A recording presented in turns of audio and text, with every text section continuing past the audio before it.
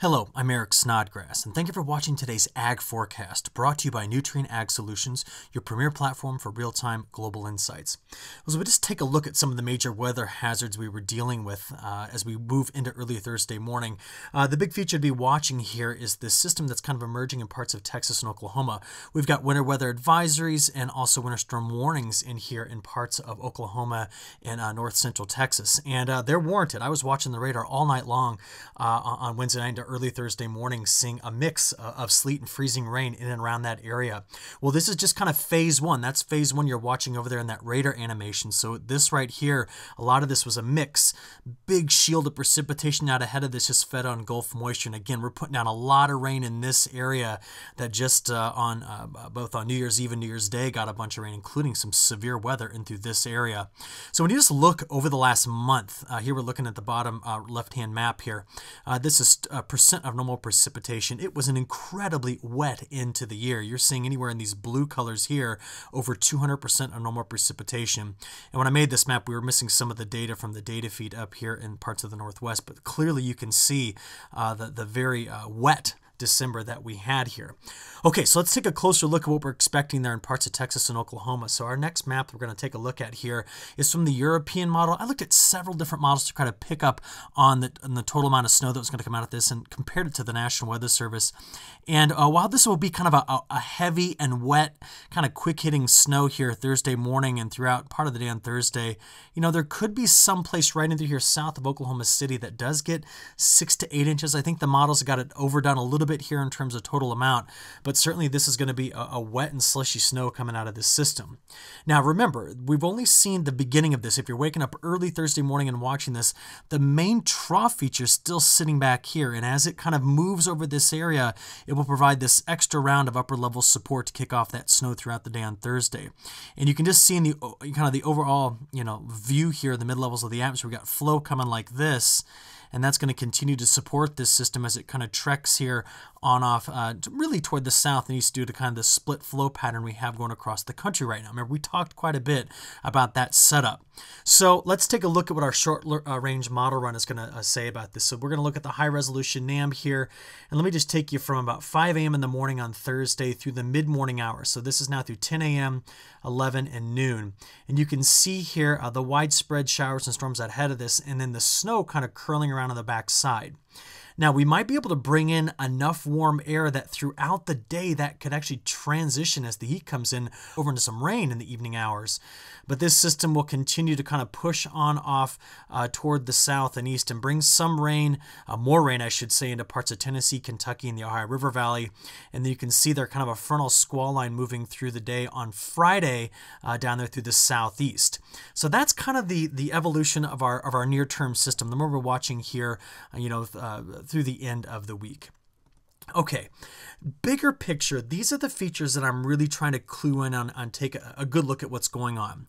We still have this pattern, okay? This is this strong subtropical jet, and we will be watching this deepening upper level low come off right here where I put that yellow arrow, and this is going to be lashing California here. I'll show you that in just a few seconds.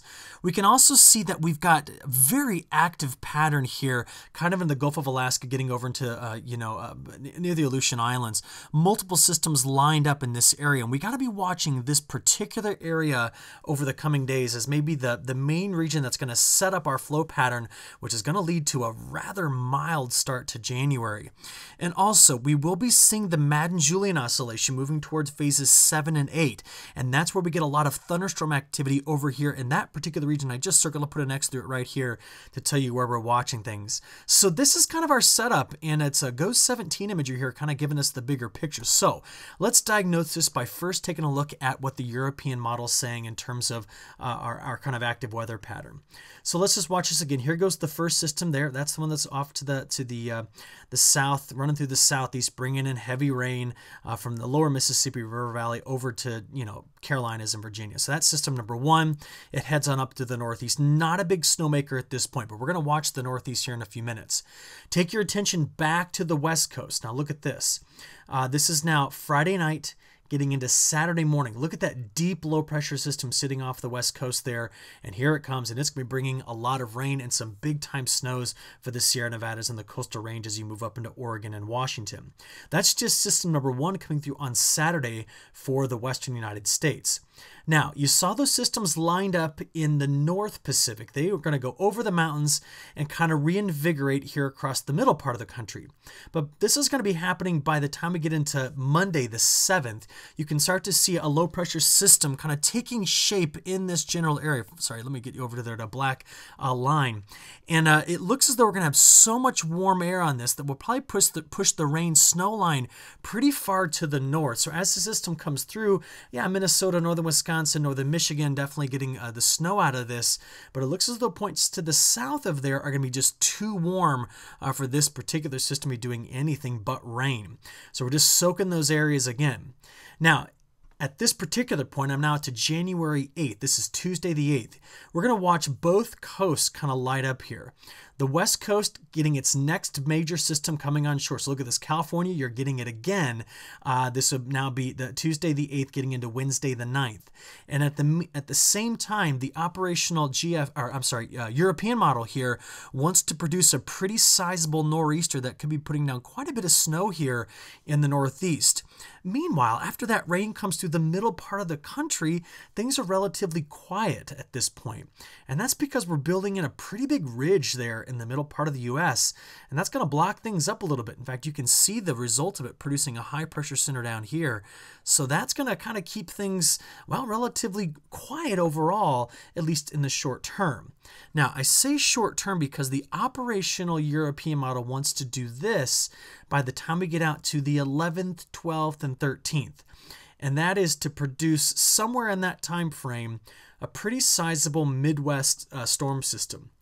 Now, please understand, I am out in model la-la land here, but I'm just trying to get a clue on what this active pattern in the Pacific Ocean is going to do with this kind of split flow, this northerly branch of the jet stream and this really strong subtropical branch.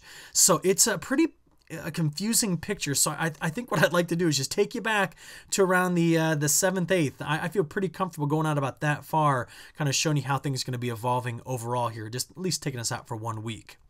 Okay, when we look at this longer term pattern, there are so many things that in any other time frame, I would have told you a completely different story. So just imagine I had no idea what the date was and you showed me these two maps. I saw the Mad Julian Oscillation going from phase 6 straight over to phase 7-8 before curling back around to the null phase. And then I saw the polar vortex basically split into one piece that's sitting here and spinning over parts of northern Europe and Eurasia, and then a second piece sitting over here. If you would have just showed me this, I would have said, well, due to that sudden stratospheric warming going on there, MJA going to phase 6, 7, and 8, I would have said, oh, this is a big-time cold pattern for the eastern part of the United States. And remember, when we saw this evolving over the last 3 weeks, we were saying, hey, history would tell us this is what was going to happen. But here's where things get interesting, okay? If we want to see a jet stream pattern that gives us really sustained cold here in January in the eastern two-thirds of the United States, we got to get blocked up in two places. One of them is here over Greenland, and another one is here kind of in the Gulf of Alaska.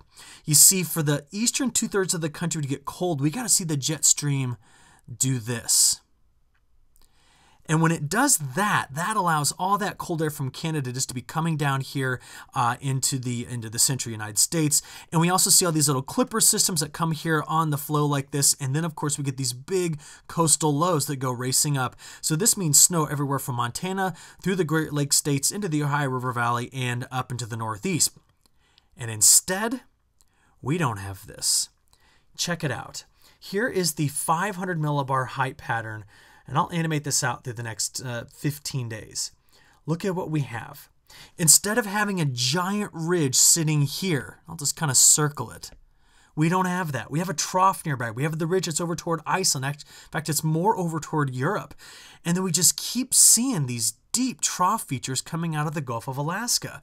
And if that happens, that just pushes ridges in this area here in the eastern two-thirds of the country. Now watch, I'll take off my drawings here and just kind of keep playing this forward.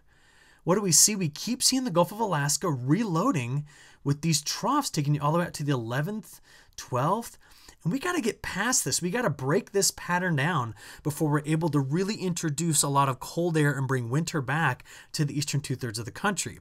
Meanwhile, I'm happy for the West Coast. They need this. I mean, the West Coast needs to fill those reservoirs. They need the snow in the mountains so that they can have a great weather year for next year. But right now, for the snow lovers in the eastern 2/3 of the country, we are missing out. This is what the temperature patterns do, and this is just the model being consistent with itself. Are you ready? I'll play this out next 15 days, temperature anomalies from the European Model Ensemble.